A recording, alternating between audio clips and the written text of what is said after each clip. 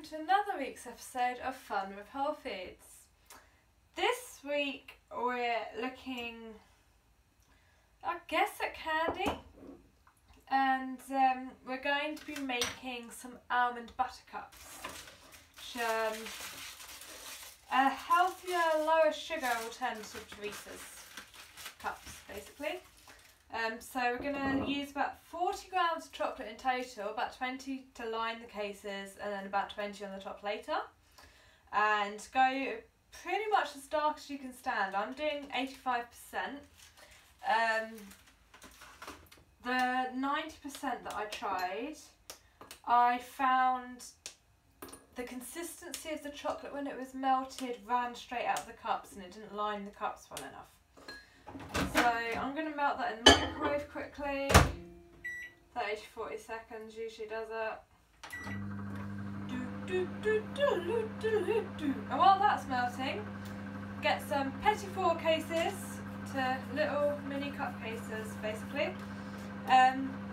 This recipe is going to make 9 almond buttercups. So go for 9 cases, get them out nice and ready. Obviously this is a recipe that's done in stages because you have to wait for the chocolate to set. Don't know entirely how long that takes, so you line the cups on one evening and then finish making the filling and the topping the next evening and then eat them the day after that. So I've seen some people talk about chucking them in the freezer for 10 minutes. You're going to know how best to re-solidify chocolate according to your environment where you live. So I'm going to pretty much just leave that one up to you.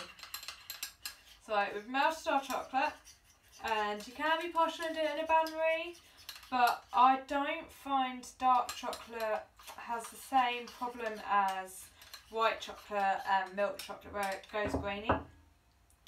So to line the cups, take almost a teaspoon of chocolate, maybe about half a teaspoon, drizzle it in and spin it around. Blah de blah de blah. And I use the spoon to help get the chocolate into the little crevices of your petit four case.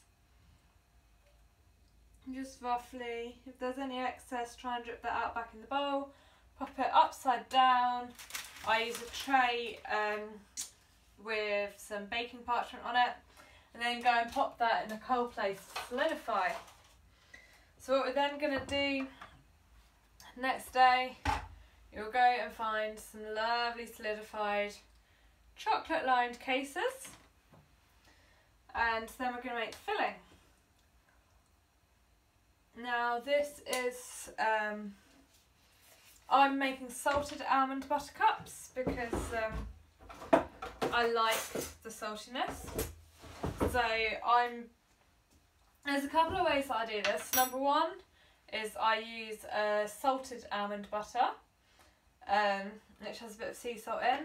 The other way would be for me to use some of my pink Himalayan salt and just grind it into the nut butter. But you want to take 60 grams of nut butter,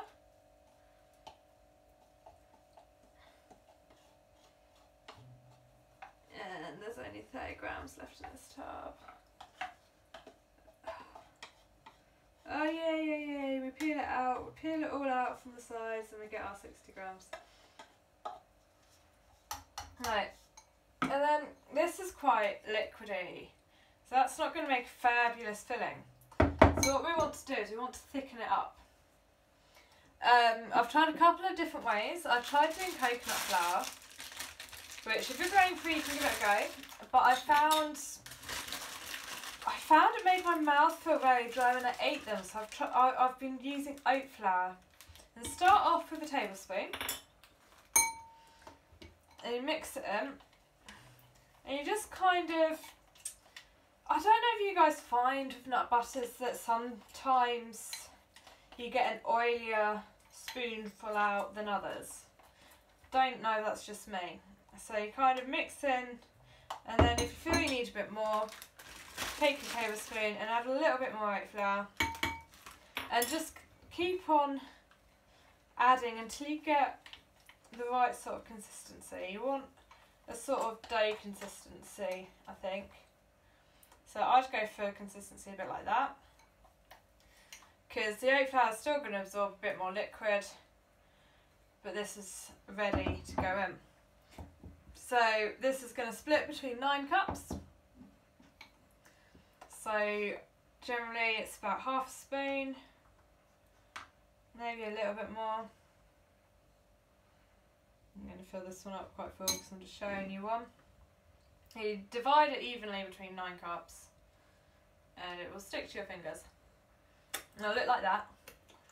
And then you ream out your leftover chocolate, add a bit more if you want. Like I say, I usually find I end up using a total of about 40 grams of chocolate for this recipe. Then you just drizzle that over the top. You can completely fill up the cup to the top, or you can just drizzle to cover the nut butter. It's up to you. And voila! Then you leave it to set. Have a beautiful cup. Really hope you can see this. And then you get ready to peel it off. You have to find a corner to peel off. And you can unwrap your homemade nut butter cup without any added sugar. Don't know if you noticed that there's no added sugar. There's a bit of oat flour and almond butter in the middle, so you know exactly what's in there. It's a beautiful sweet treat. Right, look at that. You can see, there you go. We've got a nice, fairly thin lining around the outside with the chocolate and a lovely nutty butter centre. Absolutely beautiful. Hope you enjoyed this recipe. It's a bit fiddly, but I hope you try it out because it's a wonderful treat without any of the nasties in there. I'll see you guys another week.